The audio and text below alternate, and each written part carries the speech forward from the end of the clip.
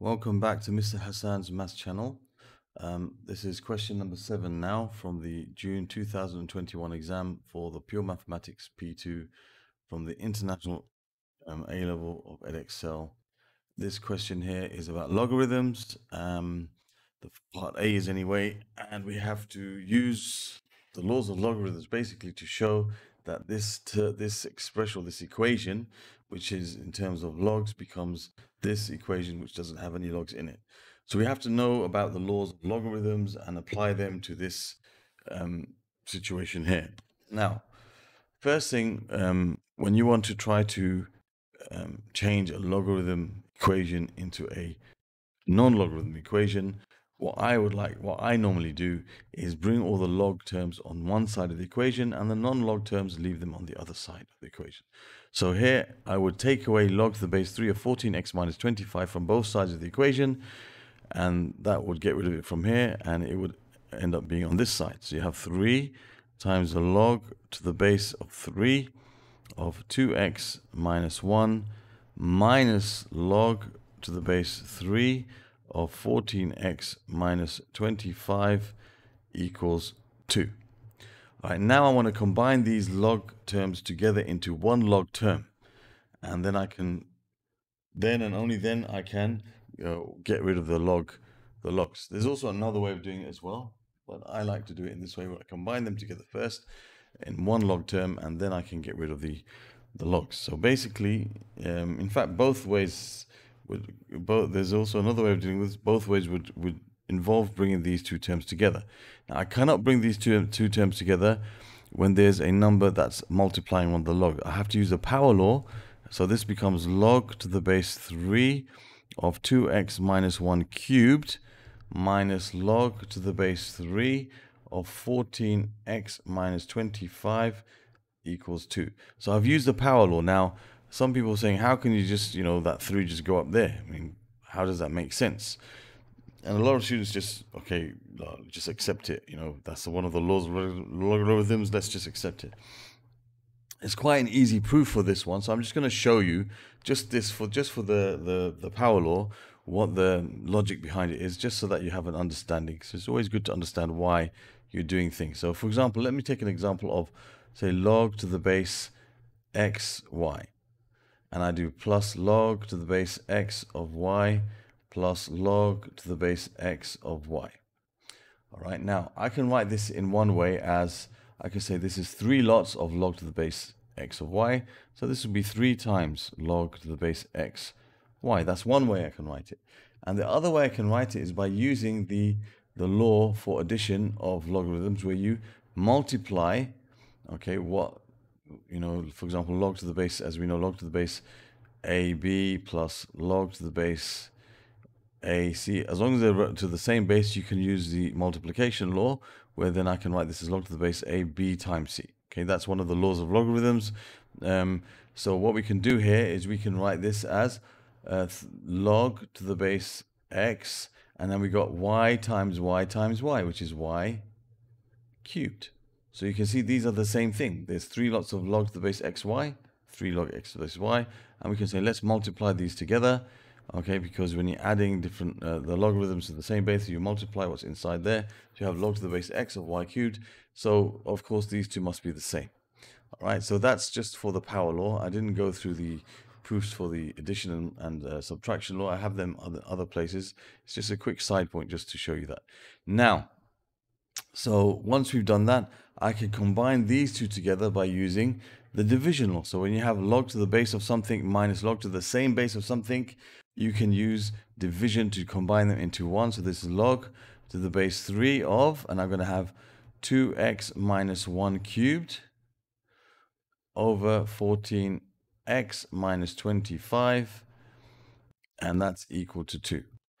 All right, so that is where we got so far. Now I'm ready to get rid of the log term by using the fact that we should know that if you have a to the power of b equals c, you can rewrite that as log to the base a of c equals b. So this is vice versa. You have something like this. This is the base, this is the power, this is the result. A to the power of b equals c. A to the power of b equals c. So we apply that to this. This is 3 to the power of 2 equals all of this. Okay, that way you can get rid of the logarithm, which is what we want to do, because we end up with something like this with no logarithms in it. So what we can say is that all of this inside here, which is 2x minus 1 cubed over 14x minus 25 is equal to 3 to the power of 2, which will be 9. Okay, so now we can simplify this. So you have 2x minus 1 cubed equals 9 times 14x minus 25. We can expand this. This is like 2x minus 1 times 2x minus 1 squared. And that's equal to 9 times 14, which is 90 plus 36, which is 126x, minus 9 times 25. Well, that's 10 times 25 would be 250. 9 times 25 is 25 less than 250, which is going to be 225. 20, yeah, that's right. So now we can expand this. So I'm going to expand the squared bracket first, of course. So 2x minus 1. I could have done this using binomial expansion, by the way, but it's only to the power of 3, so it's not a big deal. Now, to square a bracket, you have to square the first term. So that's, remember, the 2 also has to be squared. Then you have to do 2 times the first term times the second term. So that's negative 4x. And then you square the last term. Don't forget to square the negative sign as well. And we're getting somewhere now. We can just simplify. So we're going to have 2x. Okay, so now we're going to expand this bracket. So we have 8x cubed minus 8x squared plus 2x minus 4x squared plus 4x and minus 1 is equal to 126x minus 225. Okay, so now we can combine like terms together. There's no x cubed terms. So this is going to be 8. There's no other x cubed terms. So it's 8x cubed. Minus 8x squared minus 4x squared is minus 12x squared. Then we got 2x plus 4x, which is 6x, minus 1. And you got minus 126x. And plus 225 equals 0. So let's just combine these last two terms here. So you have 8x cubed minus 12x squared minus 120x plus 224 equals 0. And this can be simplified, and you can see that the answer has got 2 here. So obviously it must be divisible by 4. So let's see what happens. 8 divided by 4 is 2. So 2x cubed minus 12 divided by 4 is negative 3. So that's 3x squared. Minus 120 divided by 4 is minus 30, so minus 30x. And if you divide 224 by 4, you're going to have plus 4 into 22 goes 5 times, remainder 2, 56. That's equal 0. Let's see if we get the same answer. 2 minus 3 minus 30 plus 56. 2 minus 3 minus 30 plus 56. Yep, that's correct. So that's exactly what we were asked to show, and we use the law of logarithms to do so. Okay, now for part B. It says, show that minus 4 is a root of this cubic equation. Okay, now, basically, if minus 4 is a root of the equation, it means at x equals minus 4, this curve passes through the x-axis.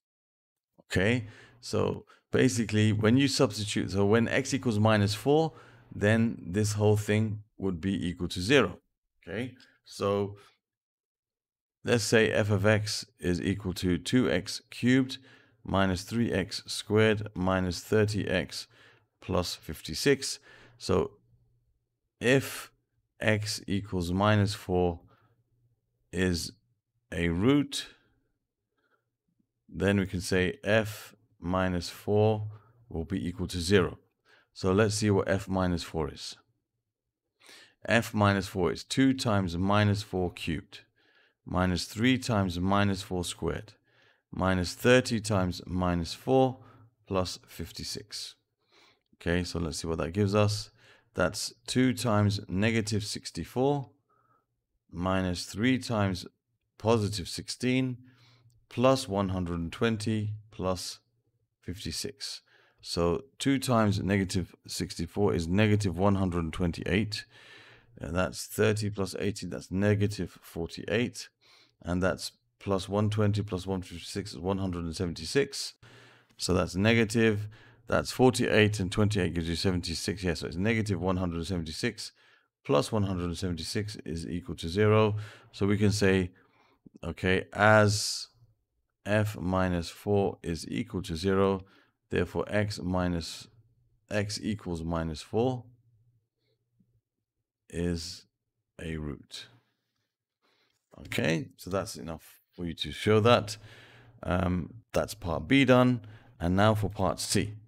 Okay, it says, hence, using algebra and showing each step of your equation, of your working, solve this equation. So we know now that basically one of the solutions to this equation is when x equals minus 4 is a root. We know that that's a root. We found that from the last question, and we have to use that fact to solve the equation. So it says hence, meaning using what you just found. So x equals negative 4 is a root.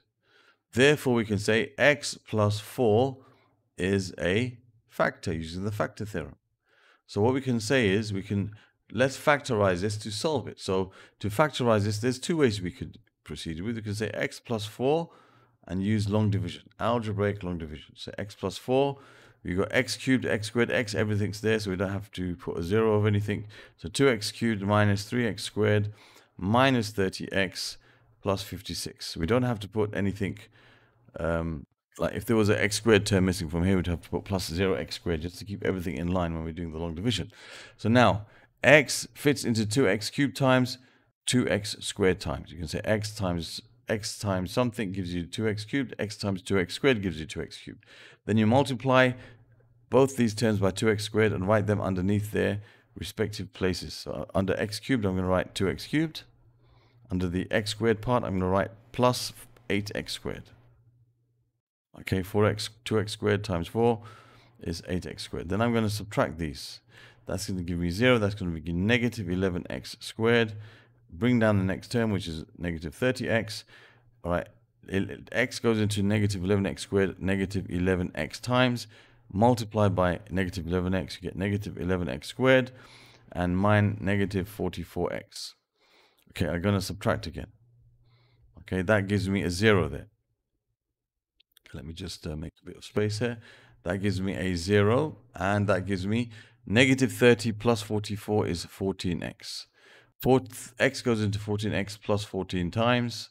14 times, and bring the next term down, which is 56. I should have done that before. 14 times x is 14x, and 14 times 4, well, that's 40 plus 16, which is 56, which makes sense. That's a factor, so there's no remainder when you divide it. So we can say that our original expression, which was 2x cubed, so we can say 2x cubed minus 3x squared minus 30x plus 56 equals 0, can be rewritten as x plus 4 times 2x squared minus 11x plus 14 equals 0.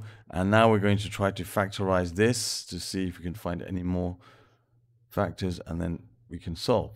So let's have a look now. I'm going to use my grid method.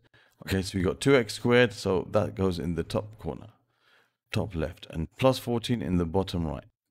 Then I've got to find two numbers. When you multiply them together, I get 28x squared, and when I find their sum, I get negative 11x. Negative 11x. So negative 11x, right? So that's going to be 4 times 7. Yeah, negative 11x. That's going to be 4 and 7, both negative. So negative 7x and negative 4x. When I multiply them, I get positive 28x squared, and when I add them, I get negative 11x. Those are the right combination.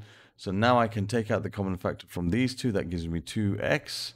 Then, so once I've done that, it's really easy. 2x times something gives me 2x squared. 2x times minus 2 gives me minus 4x, and x times minus 7 gives me minus 7x. So I end up with, this becomes x plus 4 times 2x minus 7 times x minus 2 equals 0. So my solutions are x equals -4 and 2x equals 7 and x equals 2. So x equals 7/2. So these are three solutions to this equation. Okay, but we have to find the solutions to this equation. Right, so we have 3 log. We've got 3 log to the base 3 of 2x minus 1 equals 2 plus log to the base 3 of 14x minus 25. Okay, so when x equals -4, okay, this will be undefined. Okay, we can see very clearly because you're going to have the log to the base of something negative. The log to the base 3 of something negative. Okay, the log function can never have something negative inside it. So this is going to be, okay, undefined. Undefined for x equals -4. Okay, if you put x equals 7/2, you're going to have, that's going to be 7 minus 1, 6. That's fine. If you put x equals 7/2, you're going to have 14 times 3. That's going to be positive. So therefore, x equals 7/2 is a solution. And also, x equals 2, that will be positive. X equals 2, that will be positive. Good. Whatever's inside here has to always be positive. So therefore, x equals 2 are the two solutions. And this is not a solution. Okay, so the solutions we found to that equation, x equals -4, causes this thing to be undefined. You have log to the base 3 of something negative, which is not possible. Okay, it's undefined. So the only two solutions that we can accept from these three solutions that we found for this equation are x equals 7/2 and x equals 2. So there's the end of question number 7. That's the end of question 7 from this P2 paper. Thank you for watching. Other questions from this paper can be found on the playlist that should be appearing somewhere in this area over here. Other questions from this topic of, I'll put logarithms in this playlist over here, and I'll put the factor theorem in this playlist over there. And you can subscribe to my channel by clicking on the link that you should find in this area. And in the description of the video, you'll find links to other papers you might want to watch from P1, P3, P4, M1, S1, and some IG papers. Thank you for watching. See you soon.